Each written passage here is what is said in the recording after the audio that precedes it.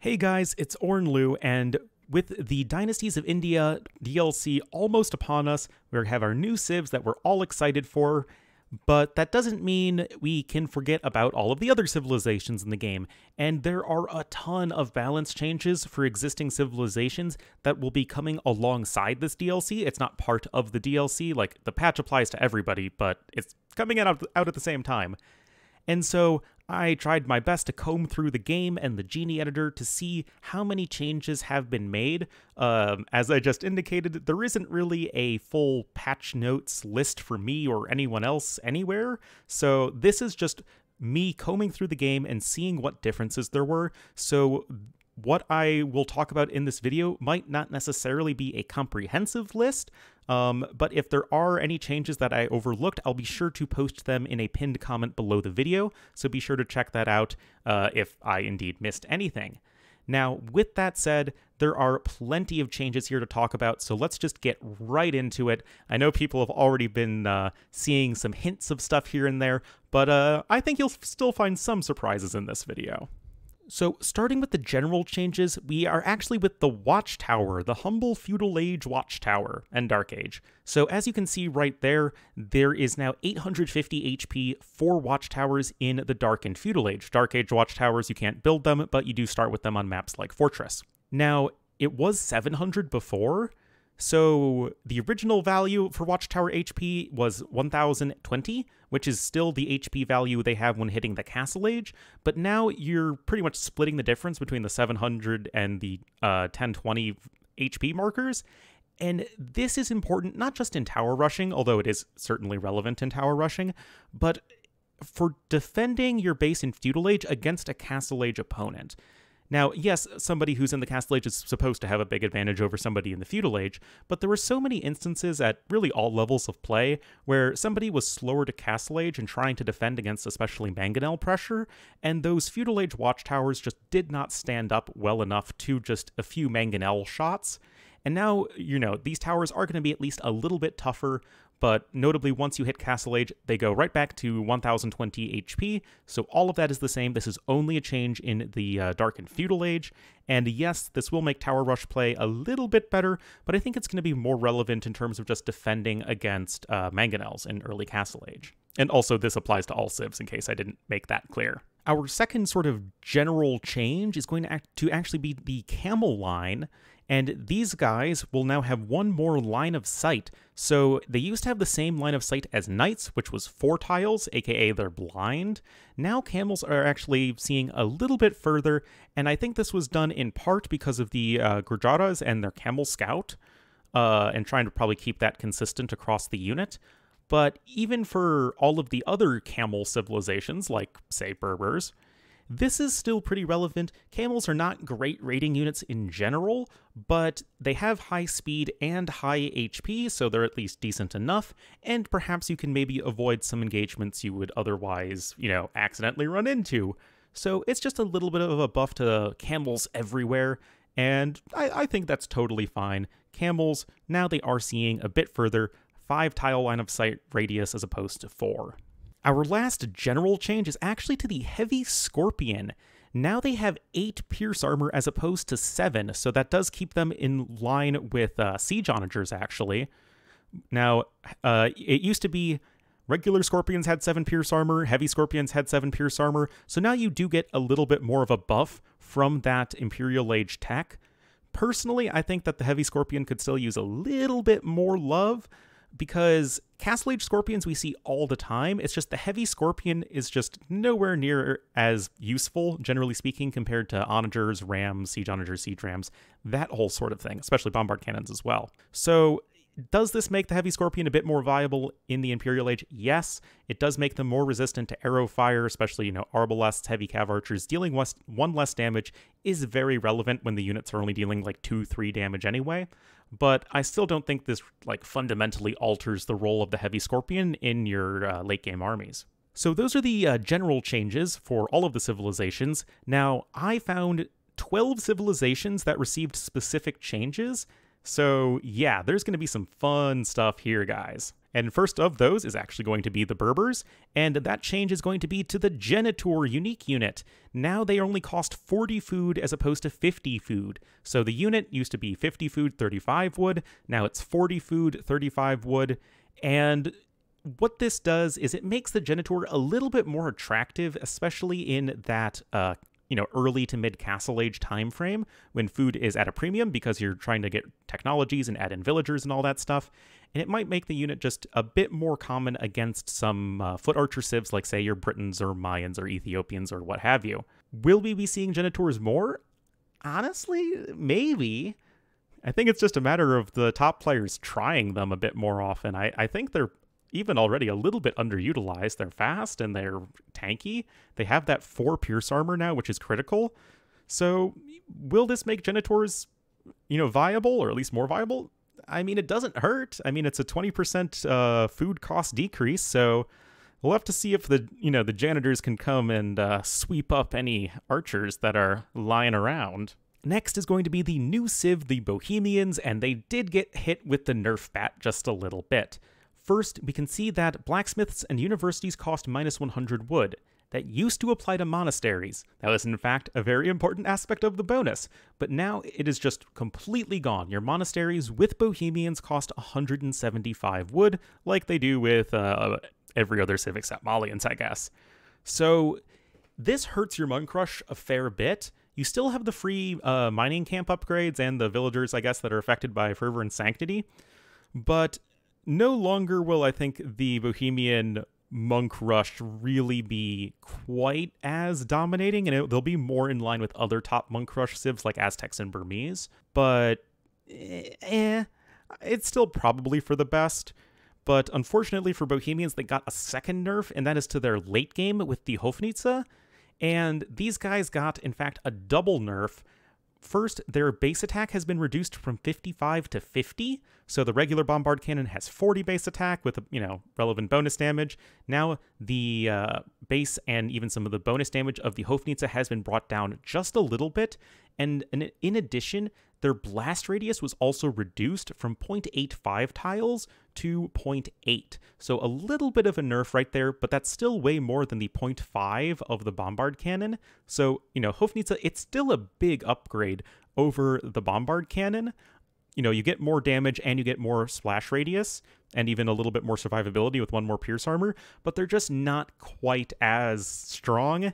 And they're not going to be, I think, as much of a siege onager replacement as they are currently, as this unit really is just so overbearing in so many late game situations. So I'd say that nerf is pretty darn warranted. And Bohemians are now just going to be brought a little bit more in line on those closed maps. The civ is still going to be totally strong there, don't get me wrong. Like, Bohemians are still a really, really good civ on closed maps. They're just not going to be, I think, quite as oppressive. Next is going to be everybody's favorite civilization, the Burmese. So first thing, we have battle elephants gain +1/+1 armor just for free. So that means that without any upgrades at all, your elephants will be having 2/3 armor. Does this help them against archers in the mid-game? I mean, technically. Also, Howdah has been reduced back to +1/+1. So it's like you kind of double up with these bonuses. So you actually, in the late game, have 1 more melee armor. Which means that, you're going to have some tanky elephants. But that's not really where Burmese struggled. Like, Burmese elephants are already insanely good in the late game. Is this enough to make them more viable against archer civs in Castle Age? I don't really think so, to be honest. You just have the issue where 1 monk will convert an elephant. And because elephants are so expensive, well, it's just so hard to get them up and running. And, pikemen are still super good against them, and that's why the Bengali bonus is so powerful, right? It helps elephants against their 2 biggest counters, pikemen and monks. But Burmese don't have that. They just get chonkier elephants, which are already really chonky. So I don't think that's going to make too much of a difference. They also got a couple of other changes Burmese did. Manipur Cavalry is now a little bit cheaper. It was 650 food, 400 gold. Now it's 400 food, 400 gold, so 250 less food for this unique tech. Cavalry get +5 attack versus archers. Again, I feel like this is kind of, you're making Burmese stronger where they're already strong. And yes, like in the late game, their cavalry can kill archers. Like, that's not an issue. It's mostly Castle Age, early Imperial Age. And then there was another buff to the Arambai, where their train time was reduced from 21 seconds to 18 seconds. So a little bit of a buff there, 3 seconds less per Arambai. And that is certainly pretty handy. Ever since Arambai got the rework where they now kind of deal splash damage once you have enough of them, because even their missed darts deal full damage, it's just that much more important to have a mass of the unit. So now it's just easier to mass that unit. Does it change the fundamental strengths and weaknesses of the Arambai? Not in the slightest, but it just makes getting to them a little bit easier. And I think that, players who are rolling with Burmese are going to be, grateful for that. So overall, Burmese, they did get some buffs. I don't think it's going to change a lot with the civilization. It's still, it has its strengths, especially against melee-heavy civilizations. Burmese are really good. It's just against archer civs where they struggle so much, and I don't really see these changes doing a ton to address that. Next is Cumans, and this is a small change to the Cuman Mercenaries tech. Now it says team members can create 5 elite Kipchoks per castle. So it used to be that the tech was, okay, all teammates, including yourself, can train 10 free elite Kipchoks. Just one time, 10 Kipchoks, and that's it. Now, the elite Kipchoks you get 5 of them per castle. So it's actually a sort of, I guess, continuous effect as opposed to just a one-time thing, because every time you build another castle, you can get another, 5 free elite Kipchoks. Is this enough to make the tech worth it? I still don't like it. I'm still not a big fan of it. I'd rather it just be something else, but it's at least a little bit better now. Well, I guess it's actually worse if you have only one castle, but still. Assuming you have several castles across you and your teammates, then I guess it's worth it. It's just, in a team game setting, if you're going Kipchoks, then you don't want your allies going Kipchoks, because then, you're doubling up on the same unit when you don't want to be doing that. So, say you're a Cuman pocket and you're making Kipchoks, and your other pocket is Teutons. Well, what's a Teuton player going to do with a bunch of Kipchoks? It's just wasted pop space. So, not the biggest fan of this unique tech, but I guess it's a little bit better now. And as for the overall, play style of Cumans, that's going to be, exactly the same. They're still going to be good in the situations that they're good in. Areas where they can go for their 2 TC boom, and especially go for a lot of Castle Age pressure, Cumans can be really deadly. Oh boy, next is going to be the Incas, and they finally had that awful team bonus of farms built 2 times faster, or plus 100% faster. That bonus is gone. Now spearmen and skirmishers get plus 2 line of sight. So is that the greatest team bonus in the world? No. But at least it's something, right? And it's honestly pretty useful in 1v1s. You get spearmen and skirms that, have really good line of sight. They can better see engagements, potentially. Like with spearmen, you can see enemy cavalry coming in a bit earlier, and then you can reposition. Same thing with your skirmishers. It just gives you maybe another second to get into a bit of a better position with these units. So it's not going to be lighting the world on fire, but hey, it's better than farms built twice as fast. So now Incas, if not having a super powerful team bonus, at least have a relevant team bonus. All civs with elephants, I guess, are getting a little bit of love. That's not actually true, but Khmer also are getting a little bit of a change, and that is going to be a buff to the Ballista elephant. Now, the Castle Age Ballista has 10 attack, as opposed to 8 attack from previously, and the Elite version has 11 attack as opposed to 9, so plus 2 attack for both the Castle Age and Imperial Age versions of this unit. And remember, this is relevant for Ballista elephants because their secondary projectile is half the damage of their main attack. So a boost to their base attack is also a boost to the other targets that the bolts pass through. Does this make Ballista elephants more viable? Maybe, honestly. I mean, when you're working with a unit that has, that low of an attack, it does make a difference. I'll be interested to see. Plus 2 attack, it's pretty sizable. Perhaps we could be seeing Ballista elephants fulfill a similar role to elephant archers with the South Asian civs now, but it's at least enough of a change that at least it's piqued my interest. So be on the lookout for some Ballista elephant masterpieces in the future. But everything else about Khmer is the same, so you can just play Khmer as you did before, aka not using Ballista elephants just fine. Next is going to be the Portuguese, and this is one that I had to double check in my testing, but yes, it is a change, and the Portuguese did get an adjustment to the Feitoria. So the Feitoria used to produce, and I'll put those numbers on screen so you can visually see them.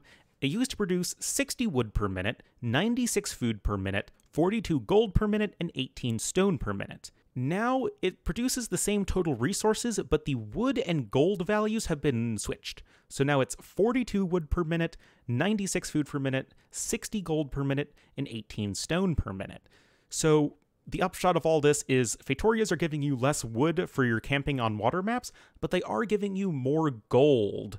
And Portuguese, you're already saving with gold units. Fetorias kind of, you build them in situations where you don't have a ton of gold perhaps anyway. Well, then, yeah, the Feitoria is a little bit better, but as a tool on water maps, it's obviously going to be worse. And in situations where you're going for like fast imp into Feitorias to add as sort of your eco substitute that we see a lot on closed maps, that is going to be less powerful because gold already comes in very quickly. And it's harder to have that wood income sustained with just fewer villagers compared to 10 gold miners is generally worth more than 10 lumberjacks when you're in like a fast imp situation. So overall, it's just an adjustment to the Feitoria. It's still going to be used in the situations where it's going to be used. I don't like the design of the building. I never have, but that is the change that has taken place. You're still going to build them in the situations where you built them before. It's just a matter of them being a little bit better or worse.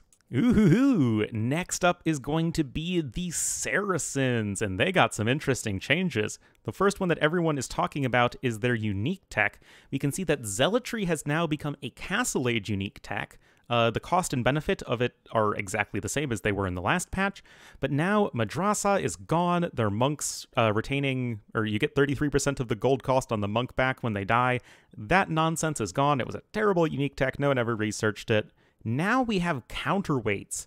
It's a new unique tech. It's 650 food and 500 gold, and trebuchets in mangonel line gain plus 15% attack. That's pretty good. It means that your trebuchets are just a little bit better versus buildings. Remember, both of these units benefit from siege engineers, which, hey, Saracens have access to, because Saracens have access to like almost everything. So that's a pretty decent tech, and it means that your siege onagers should be able to one-shot elite Mangudai, which is going to be really scary for Mongols players, and bombard cannons as well, because they also have 80 HP, so be on the lookout for some Saracen siege onagers. And then the trebuchets, again, just a little bit more damage against buildings. Careful of your castles. It makes Saracen siege was already really good, right? You're only missing heavy scorpion, and I guess the new armored and siege elephants, but that's a different story. Now it's going to be even scarier, so the Saracen late game guys, you better watch out for it, because, I mean, this isn't really a tech we're likely to see a lot in 1v1s, but it's going to be a solid addition to their team games. Now, of course, everyone is focusing on the counterweights tech, but Saracens did receive one more very relevant change, and that is to the Mameluke. Yes, Mamelukes got a buff. They no longer have the archer armor class. Now, if you're thinking, Ornlu, Mamelukes aren't archers, what the heck are you talking about? No, they're not archers. They don't benefit from any archer upgrades. They benefit from cavalry upgrades. However, they did have the archer armor class to make the Mamelukes a little bit weaker against skirmishers, because way back in the day, the devs feared that Mamelukes would just kind of kill everything. Well, now skirmishers don't get any bonus damage, or anything that does bonus damage against archers now no longer gets bonus damage against Mamelukes. So Mamelukes are going to be even stronger now, guys. So yeah, it was kind of silly that, in this day and age with all of the power creep that's happened over the decades, that Mamelukes were still taking bonus damage from skirmishers. So that's just no longer a thing. And I mean, guys, look out for that Saracen late game. They're no longer just the fast castle arbs nuking your buildings and all that stuff. The whole camel and siege and late game play has gotten some pretty substantial buffs. And we'll have to see how that looks going forward, especially because the first tournament with this DLC is, I believe, the upcoming Arena tournament. I forget who sponsored it. It's either Draken or John Slow, but maybe we could see a bit more action from Saracens here. It's interesting stuff, guys. Next up is the Sicilianos, the Sicilians, and they got a little bit of a nerf to their Hauberk tech. Now it costs 700 food and 600 gold, as opposed to 500 food, 400 gold, so 200 more food, 200 more gold to research this very powerful unique tech that gives your knights +1 and melee armor +2 pierce armor. This is a good change. Hauberk is one of the best unique techs in the game. It's literally just a second version of plate barding armor that only applies to your knights. But it turns out that double dipping on blacksmith upgrades is really good. Just say hello to things like recurve bow and at ladle. It's literally just like, you know, bracer again. Those upgrades are all really good, and because Sicilian knights, they already take less bonus damage from pikemen, they already get a bit more conversion resistance once you research First Crusade. Just making this a little bit more of an expensive transition, I think, is totally fair. However, they did get a small buff to their donjon in Feudal Age. This is pretty much just to coincide with the buff that they gave towers. So now donjons have 1250 HP in Feudal Age, as opposed to 1000. So they now get another 250 HP in Feudal Age. Don't see a ton of donjon rushes in Feudal Age, so I don't think that's going to make too big of a difference, but it's still a change nevertheless. Next up, we have the Slavs, and definitely people are talking about some changes with this civ. Notably, Orthodoxy is gone forever. That tech has been banished to the, trash bin of obsidian arrows and madrasa and boiling oil. But yeah, now we have a new tech. It's called Detonettes, 400 wood, 200 gold, and it's 40% of castles and towers stone cost replaced with wood. That's pretty interesting. I'll put the numbers up on the screen for you, but it means towers go from costing 50 wood, 125 stone to now 100 wood and 75 stone. For castles, it means that, well, one, you have to remember that your first castle is always going to be 650 stone because you need a castle to research the technology. But subsequent castles can cost 260 wood and 390 stone. So take that, Frank Castles. And this is a pretty solid tech, and it boosts Slavs' defensive capability by a pretty decent margin. But there's still the caveat that, oh, wait a minute, Slavs don't have bracer for their castles and towers. And, oh, wait a minute, they also don't have architecture, they don't have keep, they don't have bombard towers, they don't have heated shot, they don't have arrow slits, they don't have treadmill crane. So I wouldn't worry too much about Slavs and their tower and castle spam, but it's still a nice little bit of a buff, and it makes a civ that had otherwise really mediocre defenses at least, decent. Does this change where Slavs are good and bad? It makes Slavs a little bit better on more open maps, as you can spam some more defensive structures to help keep you safe. So yeah, I mean, I'd say this helps Slavs a little bit. It certainly makes them a more interesting civ. But that's all the changes to the Slavs. Our second to last civ with a change that at least I found is the Tatars. And that change is, of course, the Flaming Camel. Flaming Camel's got a buff, guys. Yes, I checked in the Genie editor because I'm like, I wonder if they changed Flaming Camels. Yes, they did. Now, Flaming Camels get plus 200 damage versus buildings and plus 25 damage versus siege weapons. They didn't have any bonus damage against either of those things before. Does this make Flaming Camels as good as petards against buildings? No. Does this make them good against buildings in general? Not especially. But it does make them slightly less terrible. You will still never see Flaming Camels unless you're against mass elephants. Like, they are actually really good against mass elephants. If you're playing something like Black Forest and your opponent has a ton of elephants, Flaming Camels are a totally viable unit, just saying. But yeah, other than that, the Flaming Camels are still pretty bad. But they did get a buff. And our final civ to get a change is the Vietnamese. People have been talking about this one. Their paper money unique tech has been changed. It is no longer give you and your teammates 500 gold, which has always been kind of a joke. Now, the cost has been changed. It used to be 500 food, 300 wood. Now it is 600 wood, 350 gold, but lumberjacks slowly generate gold in addition to wood. This suggestion was thrown around all over the place, and it was a good one. And this essentially turns Vietnamese into Burgundians, but with wood. Seriously, it's like Burgundians, they have their eco upgrades available in age earlier and cost less food. Vietnamese, they get their eco upgrades that cost no wood, but you have to research them in their appropriate age. And Burgundians, Burgundian vineyards, your farmers generate gold. Vietnamese, their lumberjacks generate gold. It's going to make the civ even stronger in situations where gold is short. It is it makes them a really good Forest Nothing civ for the Forest Nothing players out there. And yeah, it's just a decent tech. I mean, you do have to get it in the Imperial Age, and it does have a pretty sizable upfront cost. But if there's still plenty of wood to chop left on the map, I imagine that if you have 40-ish lumberjacks, that's like getting another relic. Not bad. You know, if you imagine the game was going to be lasting another 10 minutes, or more than 10 minutes, then pick it up. Vietnamese already are super good in these sort of grindy late-game scenarios, and now they're going to be a little bit better in them. Anyway, guys, that is it for the balance changes that I found. Like I said, if I did miss any, I'll be sure to post them in a pinned comment below. But definitely let me guys know in the comments what you think of all these balance changes. What are you the most excited about? And yeah, thank you all so much for watching. Of course, be sure to drop a like on the video if you enjoyed it, and subscribe to the channel for more Dynasties of India content, both single player and multiplayer.